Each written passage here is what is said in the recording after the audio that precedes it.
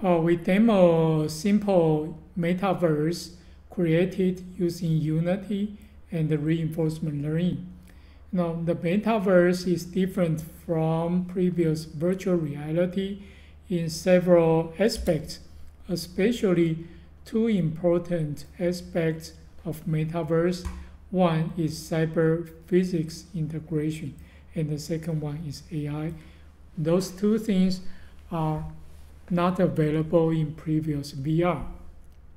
So when I open this metaverse executable file, it will read this. Sorry, I forgot to save. When I open this metaverse, it will read data from this file, and this file reflects some.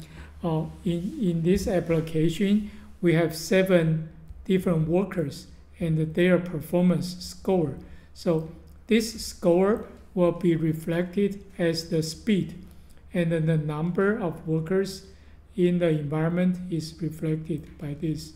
So suppose next month, suppose I only have 2 workers, and let me reduce this speed to very slow. Let me save it, and then I open this metaverse again. As you can see, the number of workers are reduced to 2, and the speed is very slow.